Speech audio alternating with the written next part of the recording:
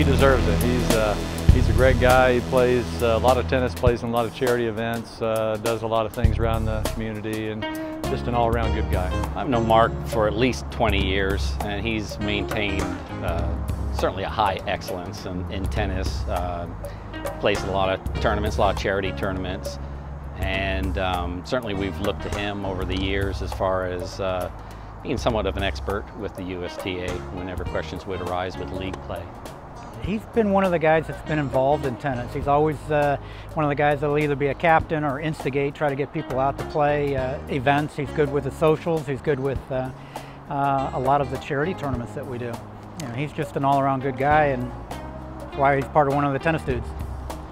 He works very, very closely with the tournament directors that run our big events. And he single-handedly does the Florida Cup and also the Super Senior Grand Prix. He's the commissioner for that. And those are huge events for us, really, really big. And he does a wonderful job, really good job. He has a passion for the game, but he plays in the events. That's what I always respect about him. He embraced like Fast Four and tiebreaker tournaments. He wasn't like a traditionalist, say this is not the way the game should be played. He knows that the times are changing, and he changed with them. Tennis for me is an outlet from everything else of day in, day out life. It's something that provides exercise, camaraderie, friendships outside of normal everyday activity. People that I've met along the way, travels, I'm friends with from a long time ago, and that's been tremendous. If it wasn't for tennis, that wouldn't be the case. USTA Florida is a tremendous organization.